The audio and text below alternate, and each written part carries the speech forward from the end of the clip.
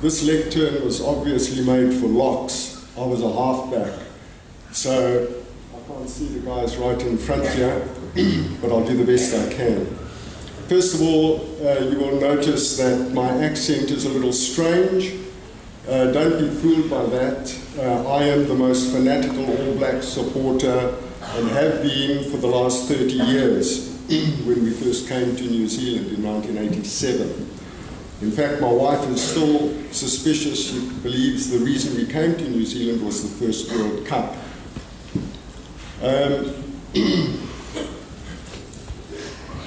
I've been asked to speak to you today on character, integrity, and leadership. Three very big subjects. And I've been given 15 minutes to cover these three very big subjects. So I'm going to tell you two stories. That's right, two stories to cover three very big subjects. Now, the one story is about a hero of ancient times, and the other one about a 13-year-old boy whose life was transformed by the first story. The stories are intertwined, so I'll be using flashbacks just like they do in the movies. Now, my wife and I and our eldest daughter were in Rome over Easter. And we saw all the main attractions, St. Peter's, the Vatican museums, the Spanish Steps, the Colosseum, the Pantheon, and so on. But they were surprised when I told them I wanted to stand on the Sublission Bridge. Like most visitors to Rome, they'd never heard of the Sublission Bridge. But they agreed to walk with me down the left bank of the Tiber to a modern crossing known as Ponte Sublicio. And there we stood in the place where the first story played out 2,500 years ago. Some people call it a myth, some believe it was an actual historical event. But all have to accept the fact that the story inspired not only the ancient Romans, but people all over the world for more than 2,000 years. It goes like this. The people of ancient Rome were angered by the injustices foisted on them by their king, Tarquin the Proud. And so they drove him out of the city and set up the Roman Republic. Now, Tarquin was an Etruscan, and he appealed to his own people who held the lands to the north of Rome to help him take the city back by force. At that early stage in Roman history, the Etruscans enjoyed a military superiority over the Romans, and it looked like the Roman Republic would be short-lived. The Romans destroyed all the bridges across the Tiber because Rome at that stage was only on the southeastern bank of the Tiber. It didn't extend onto the northwestern bank as it does today. So they destroyed all the bridges except one, over which they sent their citizen army to face the advancing Etruscans. Sadly, the Romans disgraced themselves that day, and they started running away before any serious fighting had been done. The panic spread, and soon the whole army was fleeing back across the Tiber, across this narrow bridge, the Sublission Bridge. Only one man tried to stop them. Horatius, nicknamed Cocles because he had lost an eye in a previous battle defending Rome. He pleaded with his countrymen to show courage and loyalty and to defend their families and their city, but no one heard him. And so Horatius stood at the entrance to the bridge on the far side from Rome, facing the Etruscans on his own.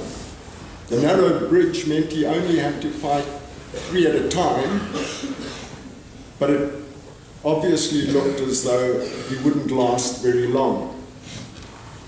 At that stage, 2 Roman nobles, ashamed of their cowardice, went across the bridge to try and help Horatius. And the Etruscans were unable to get past these three men. Meanwhile, behind them, the other Romans were dismantling the bridge. And when the dismantling was almost complete, Horatius sent his two comrades back over the bridge, and he stood alone facing the Etruscans again. Once the bridge collapsed into the river Tiber, the Etruscans saw Horatius was alone, and so they rushed at him.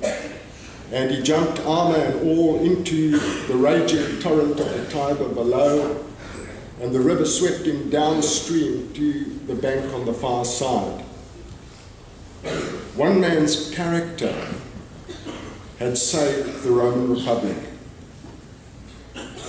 I first read the story of Horatius in a Latin class when I was 13 years old in Broken Hill, northern Rhodesia, places you've probably never heard of before. Well, Broken Hill, northern Rhodesia, was in Central Africa.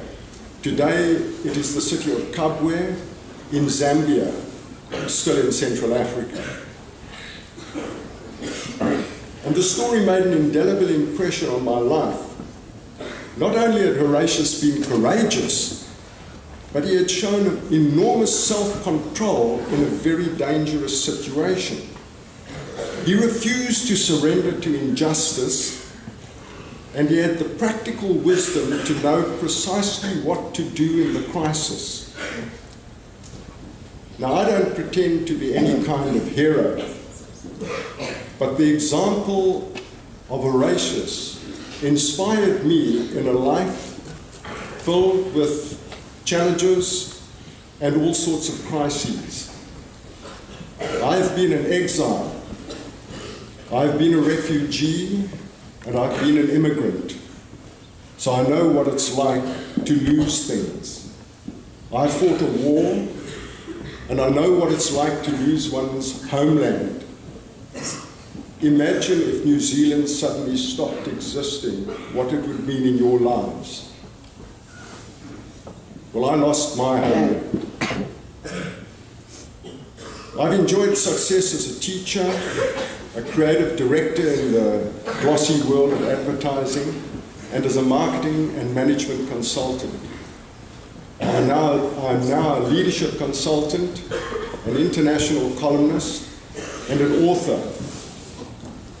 Horatius taught me the difference character can make in a life full of trials. Our word character comes from the Greek word karakter, which meant a stamping tool, a device for marking or branding something. And so character for us today means the self-chosen stamp we put on our own developing personalities. Remember I said it's self-chosen.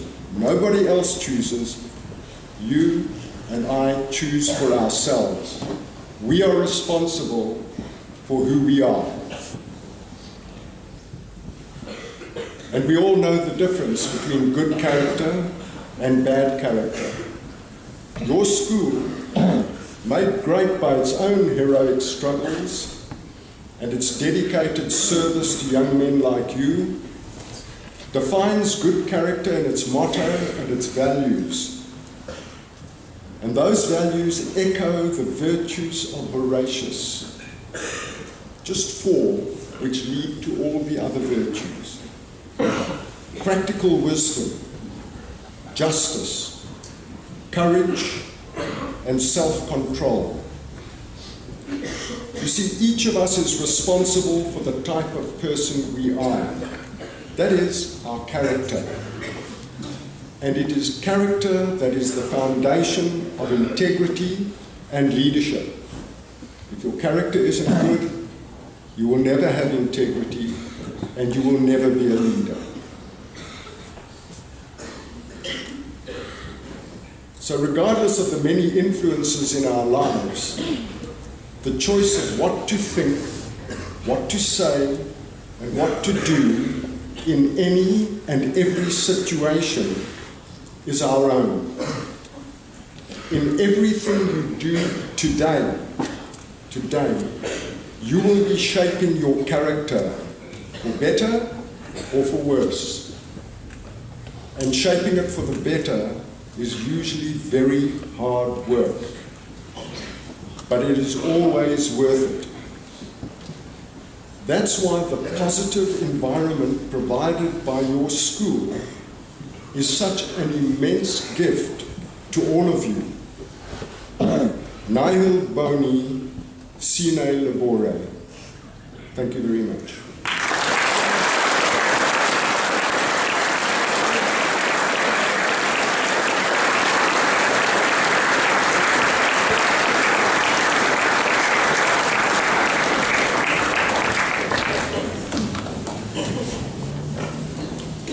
Thank you very much, Mr. Van Heerden, sir, for coming here and sharing your stories with us, the stories of Horatius and what Horatius and his character can teach us in our school values. So I'd now like to present this gift to you as a token of our appreciation on behalf of Palmy Boys. Thank you very much.